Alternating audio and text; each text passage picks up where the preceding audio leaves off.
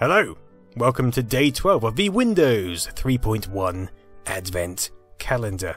And I think it's going to be an absolute corker today.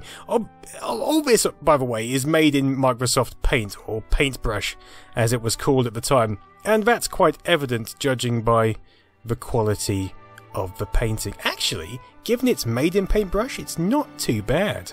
I think he's gone a bit overly thick with the lines here. And I'm not sure what this grey is down here. God, every time I see that rabbit, it freaks the hell out of me. So, day 12. This is quite a wide door. The wider, the better, as they say in Hungary. I'm sure. It's a sleigh! See, this perspective and scale is all wrong. This is out of perspective with this.